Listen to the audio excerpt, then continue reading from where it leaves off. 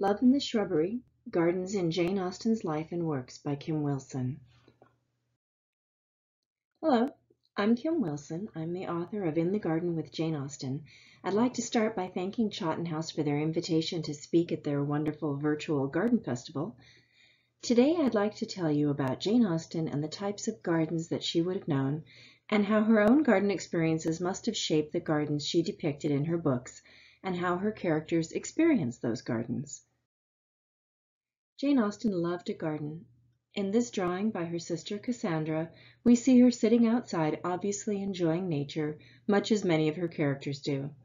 When we look at Jane's letters to Cassandra, we can see that she took a keen interest in the Austen family's plans for their flower gardens, their kitchen gardens, and other plantings. For example, when the Austens moved to Southampton in 1806, Jane wrote about the garden to Cassandra. "Our garden is putting in order," she said, "by a man who bears a remarkably good character, and has a very fine complexion. At my own particular desire he procures us some syringas. I could not do without a syringa for the sake of Cooper's lime. We also talk of a laburnum. The border under the terrace wall is clearing away to receive currants and gooseberry bushes, and a spot is found very proper for raspberries." The poet she was talking about was William Cooper, one of her favorite poets. In his poem, The Task, which praises laburnum and mock orange, which he calls syringa, though now we use syringa more commonly to refer to lilacs, we know Jane loved this poem because she was prepared to plant plants in her garden just in praise of this poem. So we know that Jane Austen not only wanted to plant useful, edible plants in her garden, but also ones that made her think of her favorite poetry, which is a sensibility reminiscent of Fanny Price's, I think, in Mansfield Park.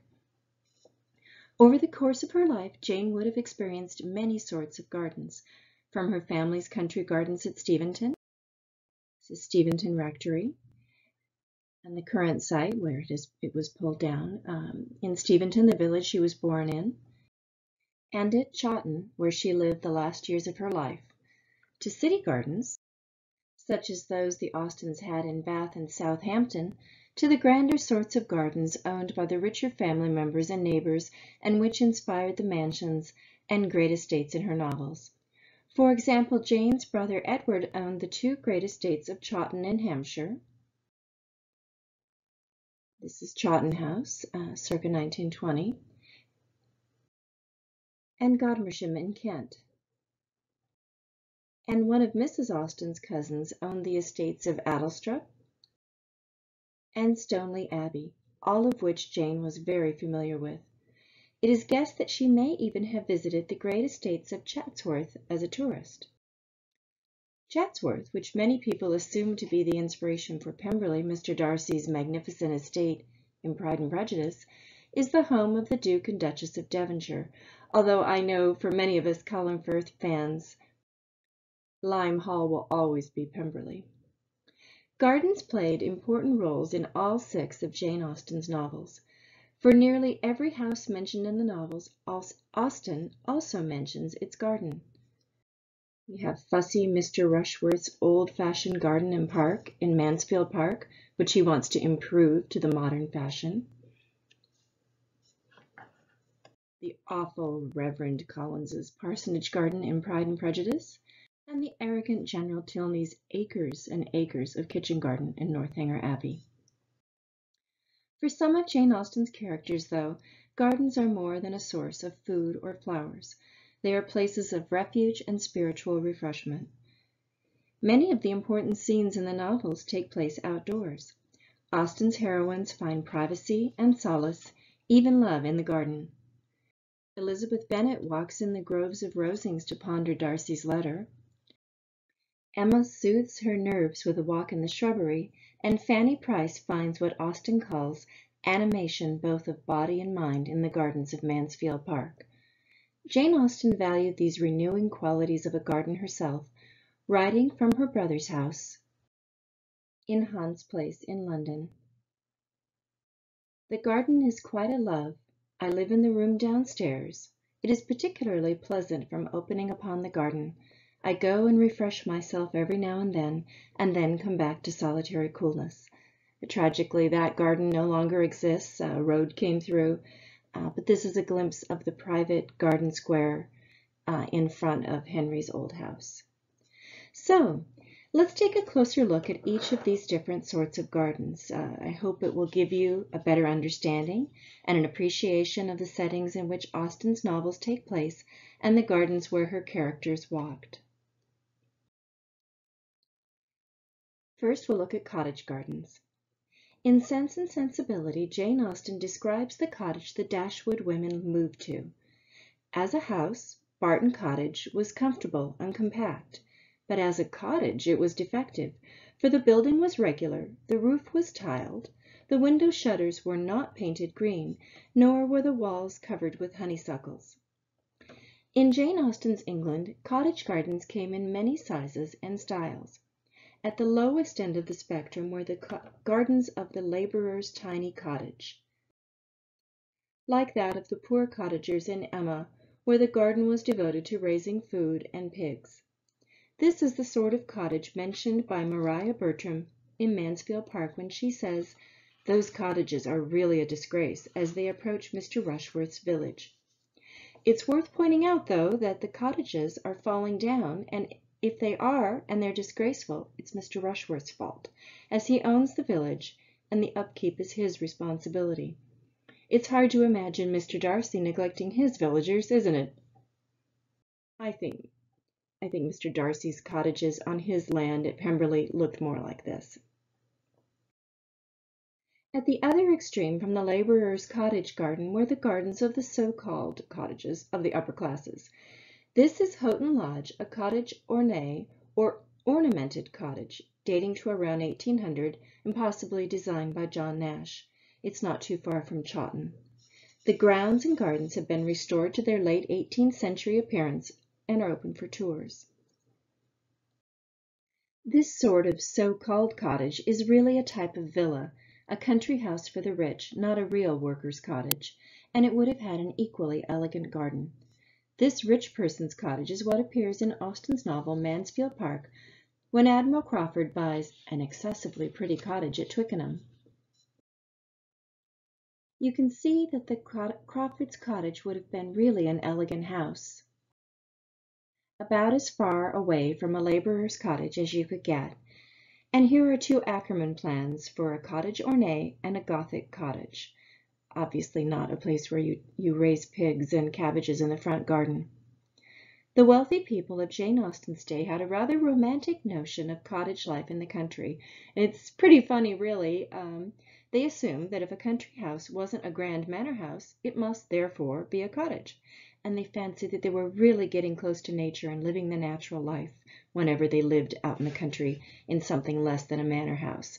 And I always think of Marie Antoinette playing at being a milkmaid in her little model village at Petit Trianon. Barton Cottage in Sense and Sensibility and Jane Austen's own cottage at Chawton fall somewhere in the middle. Certainly not fancy, but respectable enough for less well-off gentlewomen to live in.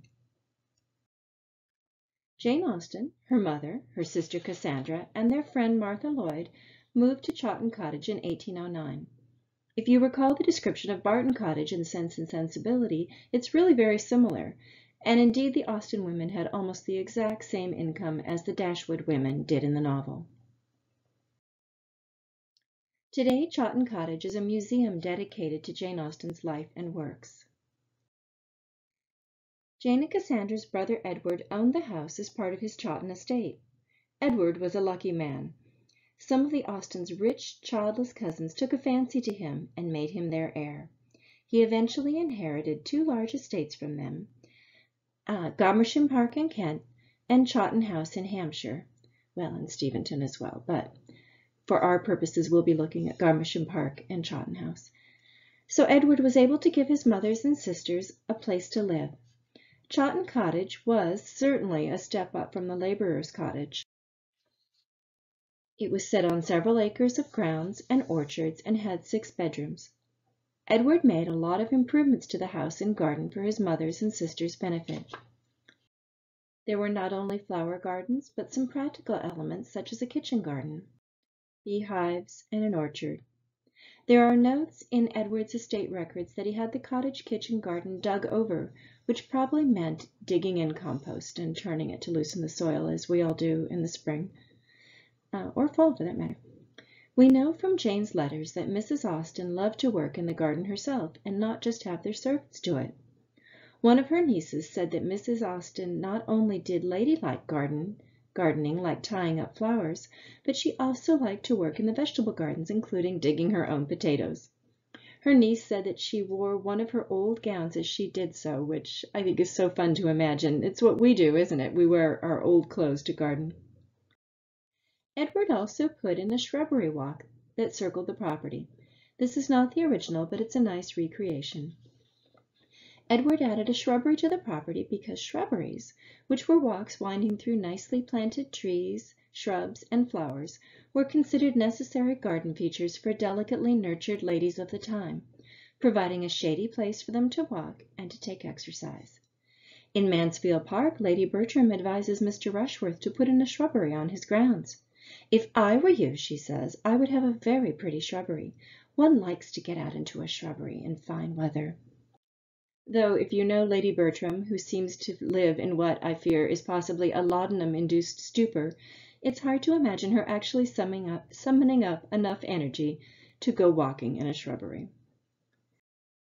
The most important feature of a shrubbery, besides the shrubs obviously, were the gravel paths, which drained quickly and kept the feet dry.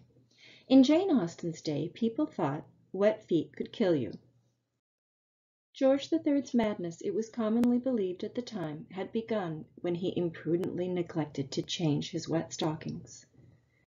In Jane Austen's novel Emma, fussy Mr. Woodhouse is very concerned about whether Jane Fairfax had changed her stockings after walking in the rain. Young ladies are delicate plants, he said. Indeed, ladies, people knew, were especially delicate and could die of the least little thing. A blighted love affair or wet feet could just kill you just instantly, just like that. Jane Austen believed it too. In Sense and Sensibility, when Mary Ann Dashwood pines over the worthless Willoughby, she wanders not merely on the dry gravel of the shrubbery, but in the wilder, wet, grassy part of the grounds too, getting her feet wet, and she contracts an illness that nearly kills her. This would not have happened if she had had the sense to stay in the shrubbery. The garden at Jane Austen's Chawton cottage is a beautiful interpretation of what the garden might have been like when the Austens lived there. Much of the property was sold off over the years, so it's much smaller than it used to be, and the outline has changed. They've done a wonderful job with their interpretation, though. Nearly all the specimens are antique varieties known in the Austens' time or earlier. And I just love this. This is campanula, and it looks like geranium from the garden, wild geranium overlooking the courtyard at the back of the house. So now let's look at city gardens. In 1801, Jane Austen's father retired, and he, Mrs. Austen, Jane, and Cassandra moved from their country parsonage at Steventon to Bath. I know that there's a lot of debate about whether or not Jane Austen liked living in Bath. My feeling, based on her novels and letters, is that she liked to visit, but she didn't like living there. Bath, like all towns of the time, was noisy, smoky, and dirty, and must have been a terrible contrast to the pleasant countryside around Steventon. I have wondered what compensation Jane Austen could possibly have found in Bath for the loss of the Austens' large country parsonage home, surrounded as it was by flower gardens, shady trees, and leafy country walks. Fortunately, most of the newer city houses of her time had long, narrow, walled gardens behind them, hidden from the streets. So this is number 4 Sydney Place, which many of you may have been to. The Austens lived here the longest, and it's directly across the street from Sydney Gardens. And here is the back garden. And you can see it's mostly gravel, but that's good because it keeps your feet dry. There's not much room there, but there's enough to walk and to exercise. The Austens also lived about 6 months at 25 Gay Street. This, by the way, is a few doors down from the Jane Austen Center if you go to Bath. It's now a dentist's office, but I asked nicely and they gave me a tour. And here is the back garden of 25 Gay Street, and you can see that these narrow city gardens generally weren't very big, but they were little green oases in a dirty stone city. And here's looking back at the house from out in the yard.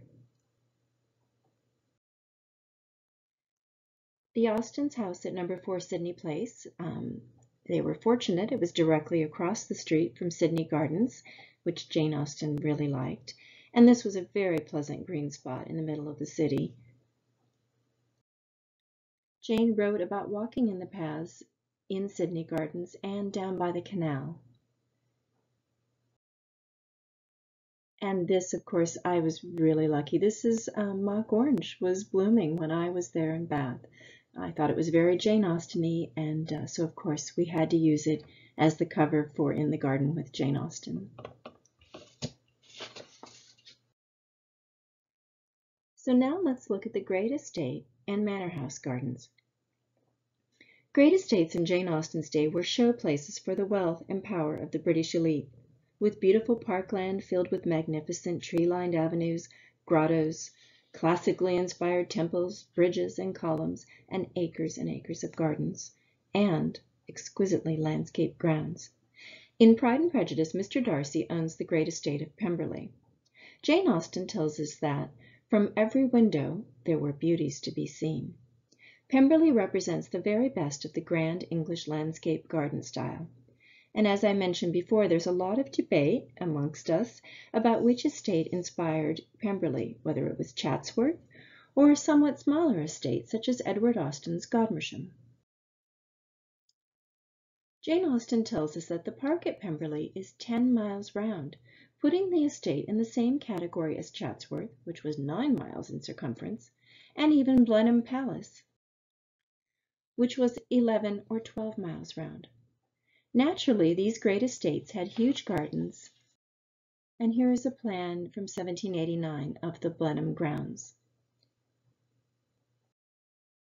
A guidebook of the time said that Blenheim's gardens covered 200 acres, including 8 acres devoted to the kitchen gardens alone, with ornamental temples, bridges, water cascades, and flower gardens nestled in a wooded grove, and sheltered walks that they said were between clumps and groups of the most luxuriant and delicate trees of various climes, intermixed with flowers and shrubs of the utmost fragrance and beauty, which just sounds magical. So I think we'd all like to imagine that Mr. Darcy's gardens would have rivaled those of Blenheim. One of the great estates that we know Jane Austen visited was Stoneleigh Abbey, which was owned by a cousin of Mrs. Austen. Here is Stoneleigh Abbey in one of Humphrey Repton's famous red books where he showed proposed improvements to an estate. And here's the before, and here's what he thinks it should look like afterward. And they did take a lot of his ideas, although not everything that you see in this picture. I'm sure that visiting houses like Stoneleigh inspired Jane Austen's descriptions of many of the grand houses in her novels. Austen visited Stoneleigh with her mother and sister in 1806, and Mrs. Austen was very impressed. She wrote to her daughter-in-law about the estate, saying, "I expected to find everything about the place very fine and all that, but I had no idea of its being so beautiful." It's the Avon River there. And here it is from what they now call Queen Victoria's bedroom, but I like to think of it as the breakfast room where Jane Austen sat and wrote her letters. The Abbey, with its impressive architecture and beautiful grounds, could serve as the model for many of the larger estates in Jane Austen's novels, and perhaps it did. This is Godmersham, one of Edward's estates from 1784. And you can see the river store very picturesquely curving in the front with the picturesque animals. Godmersham is located near Canterbury in Kent, and it's in private ownership now, so you can really only visit it by special arrangement and package tours. In Jane Austen's time, it possessed a large park and extensive pleasure grounds. And here we are crossing the river store that we just saw in the previous photo. And here are some views of the terraces and pleasure grounds at the back of the house.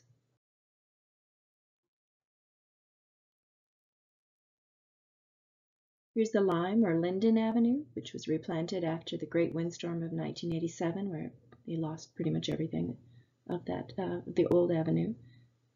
And the old walled kitchen gardens are now beautiful flower gardens.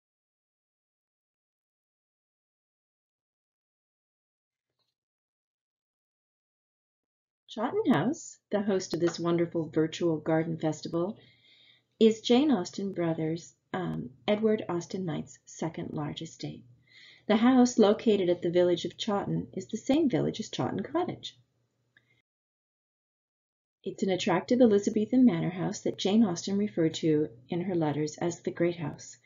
Edward and his family often stayed there for months at a time, and a great deal of visiting went on between the cottage and the Great House. Chawton House is also home to a library dedicated to the study of early women's writings. The house and gardens are open for tours, and I urge you to go as soon as our quarantine is up. The gardens and pleasure grounds at Chawton House have been restored to look nearly the same as they did in the mid to late 18th century, complete with their own Lime or Linden Avenue, a fernery, and a ha-ha. A ha-ha, which Jane Austen mentions in Mansfield Park, is a sunken fence designed to keep livestock off the closer pleasure grounds of the house while preserving the apparently fenceless view from the house. So it fits in with that 18th century English landscape sensibility. No barriers here between us and nature. Chawton House also features a wilderness walk, perhaps similar to the Bennet's Wilderness in Pride and Prejudice. Lady Catherine de Bourgh calls it a prettyish kind of little wilderness, and that always made me curious. We Americans tend to think of a wilderness as something like Yosemite Park or parts of Alaska, but the British of Austen's time meant something like this: a carefully planted little wood with paths that were geometric in the early 18th century, but by the mid to late 18th century were curved to look natural. An 18th century wilderness might seem tame to us, but note that the paths are grass, which of course in Georgian and Regency terms is dangerous, especially if you get your feet wet. Jane Austen did not live to see one of Edward's additions: a kitchen garden, a walled kitchen garden that sits at the top of the rise behind the house, though she knew that Edward had planned it.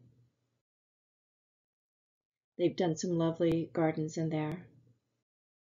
And an herb garden, which is, it's an Elizabeth Blackwell inspired herb garden. And I know there are other presentations on that. This is dear to my heart because my region of the Jane Austen Society of North America sponsored a plaque there for the herb garden. Well, now that you've seen some of Austen's garden sites, it may give you that better appreciation of what might have been some of Jane Austen's inspirations for scenes in her novels that are set in the gardens and in the outdoors. Since Jane Austen loved gardens and nature, it's not surprising that her heroines and heroes do too. Looking at her characters, we notice that the good ones appreciate and love the outdoors, and the characters we love to hate do not. The characters of Mansfield Park are perfect examples of this. Fanny Price loves nature to the depths of her little soul, and like Jane Austen, is inspired by nature poetry. Mary Crawford, on the other hand, is carelessly indifferent to the beauties of nature, which should be enough to warn us about her dubious character. One thing I particularly noticed as I examined the garden scenes in the novels are scenes that I like to think of as a shrubbery of one's own, for you Virginia Woolf fans. As I said before, many of the important scenes in the novels take place in the garden or outdoors. And the reason for this becomes clear when we remember that life in a country house in Austen's time was the opposite of private. In addition to the family, even the smallest of genteel households generally had at least one servant, while some households had many. Even the Austen women, never very well off, usually had a cook, a maid, and an outdoor man who also waited at table at Chawton Cottage, as do the Dashwood women in Sense and Sensibility. Remember, even Miss Bates and her mother and Emma, who are desperately poor, have a maidservant. For Jane Austen's heroines and heroes, The path to happiness with the spouse of their choice is never smooth. Beset by misunderstanding and misfortune, plagued by their parents and families, and overwhelmed by their emotional distress, they often find it difficult to find a quiet, private place just to sit and think over their problems. Surrounded as they usually are by so many people, prying parents and servants alike, what are Jane Austen's distressed heroines and heroes to do? Why, escape to the garden, of course, to privacy and the soothing influences of nature. Nearly every one of the heroines takes refuge in the gardens and grounds of their houses at some point in the novels to gain privacy or to indulge, a word Jane Austen often uses in connection with introspective feelings, to indulge in their emotions. In Pride and Prejudice, Elizabeth and Jane Bennet often walk in the shrubbery at their estate, Longbourn, when they want to get away from their family and speak privately, and I imagine that Jane and Cassandra Austen must often have done the same in their gardens to get a moment away from Mrs. Austen. The pleasure grounds of a country estate filled with winding paths and secret nooks formed perfect settings for lovers as well. In Jane Austen's time, unmarried young women and men were not supposed to be left alone together, which rather limited their ability to do more than engage in publicly acceptable conversation and exchange tender glances. But opportunities to converse and cuddle, so scarce indoors, could be easily found in the garden under the guise of the socially acceptable walk. And I think it's safe to assume that a rake like Willoughby in Sense and Sensibility would sneak off into the shrubbery with a girl every chance he got. Jane Austen knew well how necessary to love privacy was. Jane Bennet and Bingley walk alone in the shrubbery in Pride and Prejudice when visitors arrive. Fanny Price and Edmund Bertram fall in love wandering about and sitting under trees all the summer evenings at Mansfield Park. Mr. Knightley proposes to Emma in the shrubbery, and, most romantically, in Pride and Prejudice, Darcy proposes for the second successful time to Elizabeth Bennet as they walk from the Bennets' estate to the neighboring house. Indeed, most of the proposal scenes in the novels take place out of doors, understandably. Who except Mr. Collins would want to propose indoors in front of a mother like Mrs. Bennet? I'd like to end with my favorite Austen garden quote by Fanny Price in Mansfield Park. To sit in the shade on a fine day and look upon verdure is the most perfect refreshment. Thank you. And please find me on Facebook and Twitter and Pinterest and Instagram.